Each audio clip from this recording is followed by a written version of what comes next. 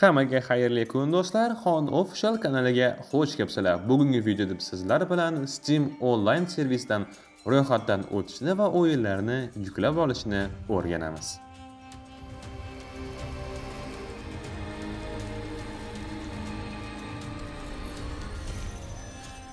Mana do'stlar, Steam dasturini o'rganishimiz uchun biz birinchi bo'lib xohlagan brauzerimizga kirib, qidiruv tizimiga Steam deb yozamiz.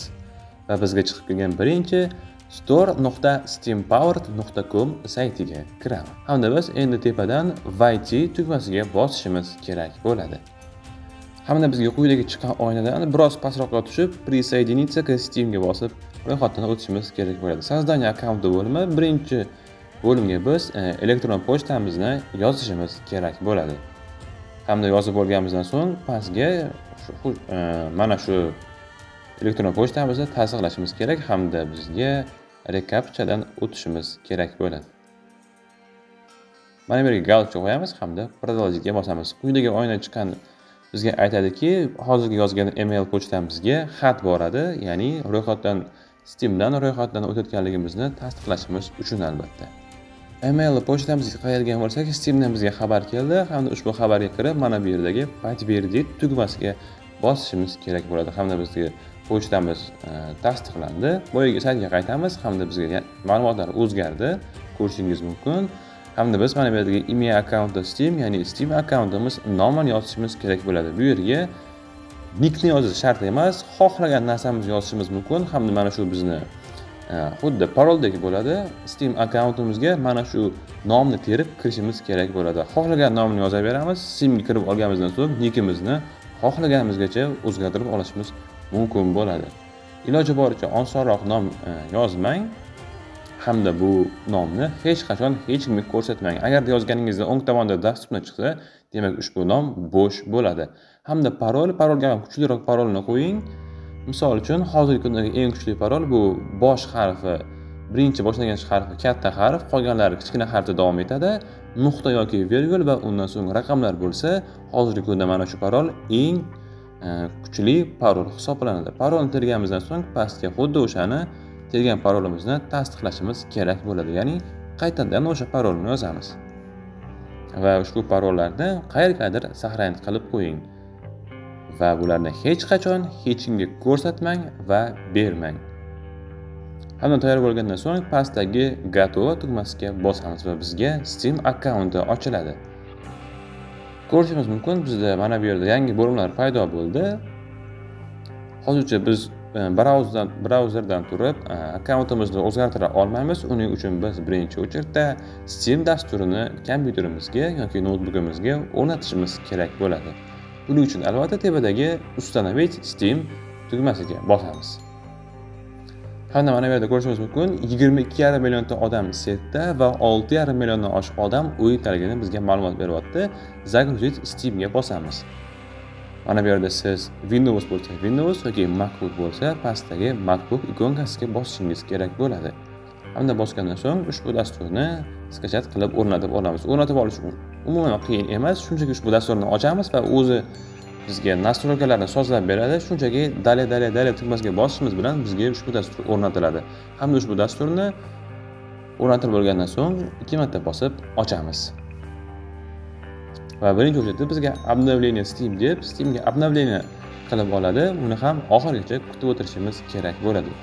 Va обновление to'lgandan so'ng bizga Steam dasturi ochiladi. Steam dasturi ochilgandan so'ng mana bu yerdagi YT bo'limiga boyaga yozgan akkauntimiz nomini va parolini yozishimiz kerak bo'ladi. Akkauntimiz nomini va parolni yozgandan so'ng pastdagi YT tugmasiga bosamiz va birozgina kutib o'tiramiz.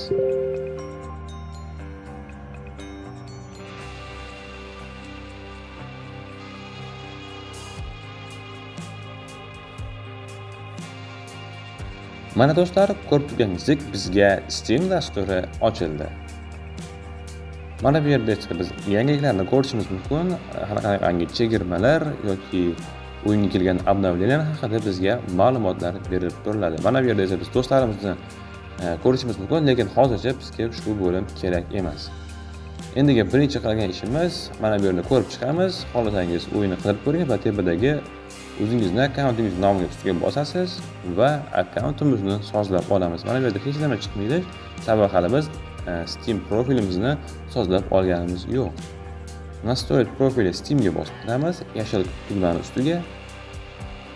Mana do'stlar, biz profilimizni o'zgartirish uchun mana bu yerga tushamiz. Biroz pastroqqa hamda mana bu yerdagi email profil degan joyga biz o'zimizni nikimizni yozishimiz mumkin. Hamda mana shu yerga yozgan ismimiz bizga mana bu yerda ko'rinib turadi. Pastda nastoящий email, bu yerga xohlasangiz o'zingizni ismingizni yozishingiz mumkin yoki yozmasangiz ham bo'laveradi. Umuman olganda xohlagan narsani yozishingiz mumkin. Личная ссылка bo'limida biz mana bu yerda ko'rishimiz mumkin. Agarda biz mana bu yerga xon deb pastga chizib chiqargan bo'lsak, bizga shaxsiy ссылка beradi hamda mana shu ссылкаga bosib turgan odam sizni profilingizga kirib ko'radi. Mana shu yerga ham xohlagan narsani yozib ko'ring. Albatta bo'sh bo'lsa agar mana bu yerga yozib pastdagi saqlanib tugmasiga bosishimiz bilan bizga ashyoga beradi. Ya'ni mana bu yerdagi ссылкада уже mana bu ссылкаdan foydalanilgan degani. Shuning uchun bu yerga biror bir nomni yozib ko'rib, pastdagi saqlanishga bosib ko'rishimiz kerak bo'ladi. Agar tepada hech nima chiqmasa, demak mana shu ссылка bo'sh bo'ladi. Keyingisi местоположение, qayerda yashashimiz, O'zbekiston, Toshkent, город shart emas. IC bergan joyga o'zingiz haqida ma'lumotlarni yozishingiz mumkin. Misol uchun bu yerga xohlagan narsani yozishimiz mumkin. Hattoki mana bu yerda smaylikchalar ham bor ekan. Mana bu yerdagi g'alati smaylikchalar va skrinlarni so'rashingiz. Mana bu bo'lim bizga umuman kerak emas. Hammasini qilib olgandan so'ng bitta saqlanib tugmasiga bosib qo'yamiz va avatar bo'limiga o'tamiz. Avatar bo'limida biz mana bu yerdan o'zimizni rasmimizni yuklashimiz mumkin yoki bo'lmasa mana bu yerdagi o'yinlardagi avatarlarni hamda ramka bu yerda hozir bizda hech nima bo'lmaydi. Sababi biz hali yangi akkauntdamiz. Yangi akkauntda deyarli hech nima bo'lmaydi. Mana bu yerda просмотреть всёga bosadigan bo'lsak, bu yerda har xil o'yinlardagi avatarkalarni ko'rishimiz mumkin bo'ladi. O'zingiz yoqqanini tanlab olsangiz bemalol bo'laveradi albatta. Agarda bu yerda hech qaysi biri sizga yoqmasa, unda mana bu yerdan turib o'zingizni avataringizni yuklashingiz mumkin bo'ladi. Eng kamida 184 ga 184 pikseldan kam bo'lmaganini albatta. Bu yerni ham o'rnatib olganimizdan so'ng saqlanib tugmasiga bir marta bosamiz. Fon profili, ya'ni mana bu bizga ko'rinadigan muhit, bu yerda ham hech balo yo'q, sababi yangi akkauntda umuman hech nima bo'lmaydi. Mini profil bo'limida ham mana bu yerda ko'radigan narsalarimiz, mana bu yerda ham po umolchaniya, hech balo yo'q. Уровенimiz ham 0 bo'lib turaveradi. Qachonki Steam kashligimizga $5 dan, ya'ni hozirgi kunda $5 60 ming so'm, 60 ming so'm pul tashlaganimizdan so'ng mana bu yerdagi уровень bizga o'yinlardagi yig'ilgan достижениyalarimiz tufayli oshib boradi. Ungacha esa har doimgidek 0 bo'lib turaveradi. Tema bo'limida, ya'ni mana buni, mana bundoq yoki bundoq yoki mana bundoqlarni ko'rishimiz mumkin. Lekin buni o'zgartirib ko'rdim. Hech bolani ko'rganim yo'q. Значокni kapas, mana bu yerdagi bir bola значокlar. Ya'ni misol uchun biror bir o'yinda hech kim qila olmagan narsani qilib qo'ysangiz, sizga mana shu yerda bir bola значокlar beradi. Misol uchun mana bunga bitta bossak, profilda mana shu narsamiz ko'rinadi, ya'ni mana bu yerda. OKga bosdik, mana bu yerdagi stol sovushda deb turibdi, mana shu yerga namga bosib, saqlanishga bitta bosadigan bo'lsak, adashmasam mana shu yerda ko'rinadi mini profilimizda. Bo'ldi, hammasini qilib oldik. Privat bo'limimizga umuman kerak emas. Profilimizda to'g'ri друзья, skrit qilib qo'ysak bo'ladi. Ya'ni mana bu yerdagi allambalo funksiyalar hammasini qilib olganimizdan so'ng profilga bosamiz va mana bu yerda biz profilimizni ko'rishimiz mumkin. Nedavno aktivimiz biz oxirgi o'ynagan o'yinlarimiz. Lekin bunda bitta tomoni bor. O'yinni internetga ulab turib o'ynaganingizda mana bu yerga soatini yozadi. Agar internetni ulamasdan turib o'ynasangiz, mana bu yerdagi hech balo yozilmaydi. 0 bo'lib turaveradi. O'yinni 5 kun tinmasdan o'ynasangiz ham mana bu yerda 0 bo'lib turaveradi. Qachonki internetga ulab turib o'yinni o'ynaganingizda mana shu yerga soatlar yoziladi. Mana bu yerga o'zimiz kommentariya yozib olamiz albatta. Mana bu bizning o'yinlarimiz, inventarimiz, ya'ni o'yinlarda yozgan narsalarimiz, o'yinlarda yozgan skrinshotlarimiz, videolarimiz hamda bir bola bizga ochilmaydigan funksiyalar bor. O'yinimiz Steam kashligimizga pul tashlamagunimizgacha 0 bo'lib turaveradi. Mana do'stlar, endi esa biz Steamdan o'yin xarid qilishni o'rganamiz. Albatta, bepulini bu yerda eng so'nggi kompyuter o'yinlarini ko'rishimiz mumkin, lekin hammasini ham emas. Kompyuter o'yini yaratuvchi kompaniya mana shu Steam bilan shartnoma tuzgandagina bizga mana shu yerda o'yin ko'rinadi. Agarda shartnoma tuzilmasa, bizga hech nima o'sha o'yinni topa olmaymiz. Misol uchun, Genshin Impact o'yini Epic Games'da bor, lekin Steam'da yo'q. Buni anglatadiki, o'sha Genshin Impact o'yini hech qanday shartnoma tuzmagan hamda biz Genshin o'yinini Steam'dan qidirib topa olmaymiz. Mana bu yerda ko'ramiz, pulli o'yin bo'lsa, albatta kashligimizda pul bo'lsagina sotib olamiz. Agarda pulimiz bo'lmasa, bizga besplatno o'yinlar ham tiqilib yotibdi. Besplatno o'yin ko'ramiz. Mana Dota 2, Smite va mana bu yerdagi allambalo o'yinlar. Xohlasangiz uni yoki buni tanlab ko'rasiz. Misol uchun bizga Dota yoqdi, Dotaga bosib kiramiz. Hamda mana bu yerda Dota'ning treylerlari, o'yindan rasmlarini ko'ramiz. Mana bu yerda все обзор, ya'ni o'yinni 2 milliondan oshiq odam skachat qilib o'ynab ko'rgan. Obzorini qilgan. Hamda mana bu yerda biroz pastga tushsak, mana bu yerda besplatno turibdi. Igratga bosishimiz kerak bo'ladi. Ushbu o'yinni Windowsda, MacBooklarda va Steam Linuxlarda ham ishlay oladi. Mana bu yerda reklama, mana bu yerda esa o'yin haqida ma'lumotlar, mana bu yerda interface ko'rishingiz mumkin. Interface mana shuncha tilda yozilgan ekan. Azbuchkasi faqat ingliz tili, koreys tili va xitoy tilida bo'lar ekan. Shunga orasida o'zbek tilini qo'shib qo'ysa qanday yaxshi edi. Predmetlar, ya'ni o'yinda ochkolarimiz evaziga bizga berilgan narsalar. Misol uchun mana bu narsa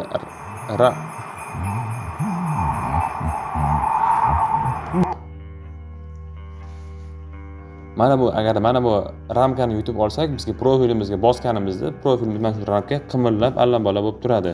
O'yin haqida ma'lumotlar: Action, Tekken, ishlab chiqaruvchi kompaniya Valve, seriya igr Dota haqida ma'lumotlar, hamda bir bola. Mana bu yerda esa bizga kompyuterimiz minimal Windows 7, operatikamiz 4 GB, DirectX 11, shunday internet kerak degan mana bu narsa va kompyuterimizdan 60 GB kerak bo'ladi. Lekin hamma hollarda ham emas. Mana bu yerga 60 GB degan o'yinni hamma narsasini skachat qilganimizda, lekin biz hozir hammasini skachat qilmaymiz. Mana bu yerda o'yin haqida obzorlar, misol uchun piva degani tavsiya beryapti. Mana yozib qo'yibdi. Kimlardir bunaqa yozgan, bunaqa tashlagan, allambalo qilishgan va skachat qilish uchun mana bu yerdagi igratga bosamiz. Igratga bosganimizda bizga уже skachat bo'limi kelib chiqadi. C diski yoki D diski tanlaymiz, lekin papkani ko'rsatib bera olmaymiz. O'yin 4785 GB. Mana bu yerda tanlaymiz. Bizda 49 GB joy bo'sh ekan. Mana bu yerga qo'ygan bo'lsak, o'yinni skachat qilib bo'linish bilan рабочий stolga yaratiladi hamda pust menyusiga qo'yiladi. Mana bu yerdan установитga bosamiz hamda bizga pastda начало загрузки bo'limi kelib chiqadi. Hamda mana shu narsa bizga to'lishi kerak bo'ladi. Lekin bir narsani bilib qo'ying, agarda mana bu yerda sizga hech nima to'lmasa, unda mana bu yerdagi Steamworks ishlamayotgan bo'ladi.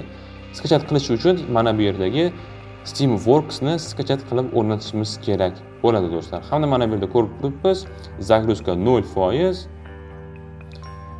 O'zi ham 10 megabit tortyapti. Mana bu yerda 1 soatda tortib bo'lar ekan, 48 GB. Mana bu yerda eng katta internet tezligimiz. Oxirgi kunlarda bu to'g'ri ishlamayapti.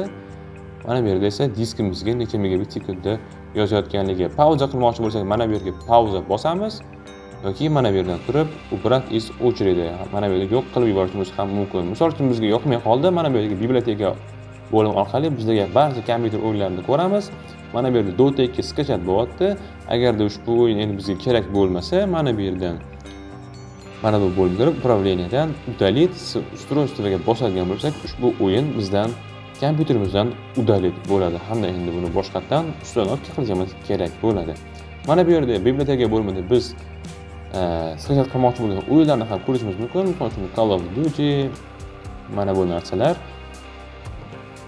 Hamda mana bu yerda so'rovnoma bo'limi bor. So'rovnoma bo'limida endi kim foydalanadi bilmayman. Bu yerda xohlasak kiramiz, xohlamasak yo'q, bizga umuman kerak emas. Bizga asosiy bo'lgan narsa biblioteka. Bibliotekada biz o'ynamoqchi bo'lgan o'yinlar hammasi mana shu yerda bo'ladi do'stlar.